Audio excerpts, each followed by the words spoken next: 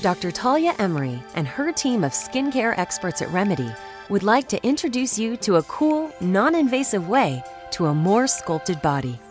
Because now you can literally chill the fat with an innovative new technology called Coolsculpting, available exclusively within the Conejo Valley here at Remedy. Imagine removing unwanted fat within an hour without any incisions or injections of any kind. Imagine slimming and reshaping your body in a non-invasive way without any needles in areas that exercise and diet just can't seem to touch. Well, now you can with a procedure called Coolsculpting. It's the new alternative to liposuction, but without any incisions or recovery time.